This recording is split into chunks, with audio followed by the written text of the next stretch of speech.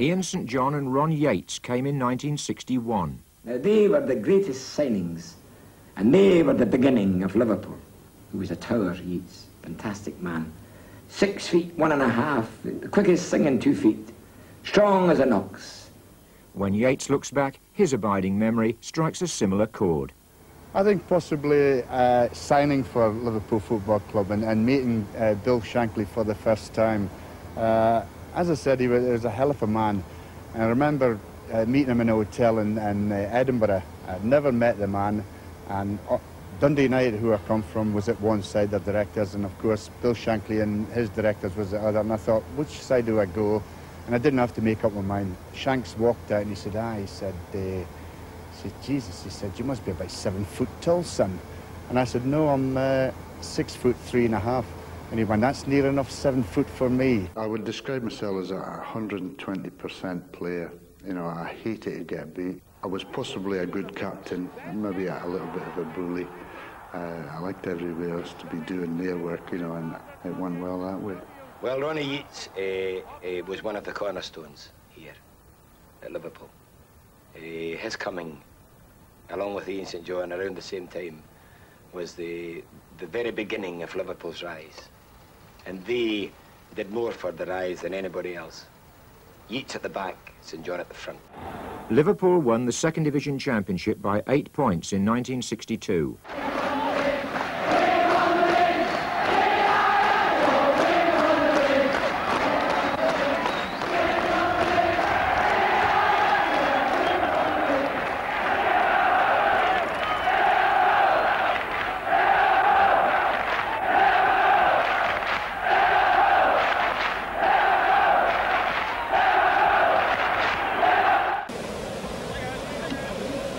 And now the moment of decision has come.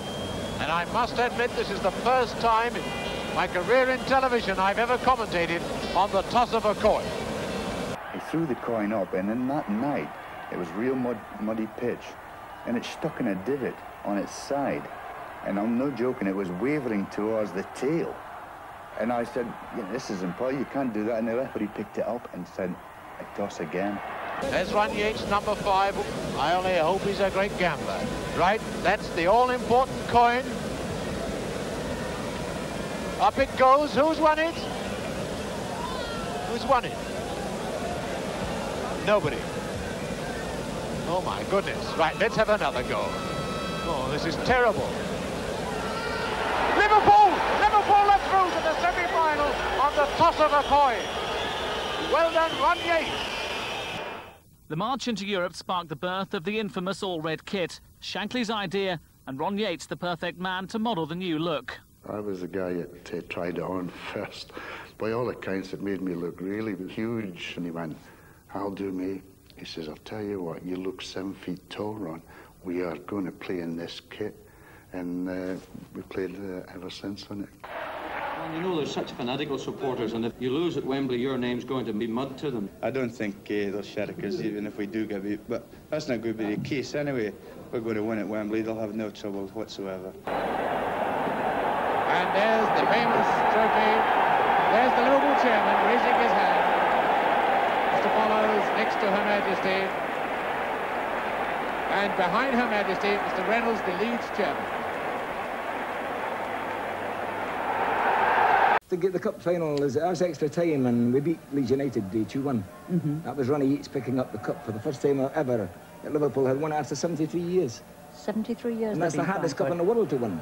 It's a one-off job. Never mind the European Cup. That's virtually new. Winning the FA Cup's the hardest cup. It took 73 years for, and I thought it was a terrible disgrace that would have suffered the taunts of people saying you haven't won the cup yet. Now that was the greatest moment of my life, winning the cup. Not for me, but for the people in Liverpool. For many Liverpool followers, this was the unforgettable day. The resilient spirit of the 1965 side was passed down to their successors in the red shirts for the next 20 years and more. These players were in at the start of a dynasty. It was an emotional time getting the cup from the Queen. In fact, I just wanted to throw it into the crowd, the Liverpool supporters crowd, and say, look, you know, we've won it now. share it between you. So of course we'd won it in extra time, and I bounded up the stairs, gets to the Queen, and she went, you must be very tired. And everything went out of my head, you know. I said, I'm absolutely knackered. And I couldn't believe what I'd said. And my face was redder than my shirt. And she just looked at me and she went, I could imagine so. One of the reporters said, no, there's a nightclub only 5 minutes away in a taxi. Do you fancy going? So I think it was 3 of us went. As it was a very funny night, that I could see the camera rolling, and I thought, well, I'm certainly not going to get anywhere near that dance floor. I must have had a few. They said, you know, they were looking for volunteers, so I went, yeah, no problem. I was in the front. I didn't think nothing of it, mainly because I probably had a few drinks. Came home, and it was on the next night. I'm sitting in the living room with my wife and the kids, and the wife said, that looks like you. I went, it's not me. Now, I'm trying to say it wasn't me, you know, and they got a close-up of my face and everything, and I had to say, well, yeah, it was me. I said, but, you know, somebody forced me up, you know, to dance. There they are, the champions of England. And Ron Yeats with a replica of the championship cup. And here comes Bill Shankly. Here he comes. And that's what the players think of him. Haitley just couldn't grow enough for that. It's Callaghan. Awkward one again. It's a good goal. Scored by Ron Yeats. Do you remember the boss phoning up the specialist one day? Somebody came in and was injured, and the specialist said, oh, you'll be off for a month, son. And he'd came back and he'd said, I've been to see the specialist. He said, I'll be off for a month, boss. He said, what? And immediately he was on the phone to the specialist. He was, you know, as a specialist in his own field. And I remember him saying, you're not dealing with human beings here, sir. A lot of people say now you don't need motivator, but I tell you, he was the best motivator I've ever seen. I remember Ian Culligan, you know, the door was 6'6", and Ian Culligan's only 5'6", and when the tactic talk was finished, he couldn't get back through the door. He'd built him up so much. He felt about 7 feet tall, and this was every one of us. You came out of that room, and you were thinking, how many is it going to be this week?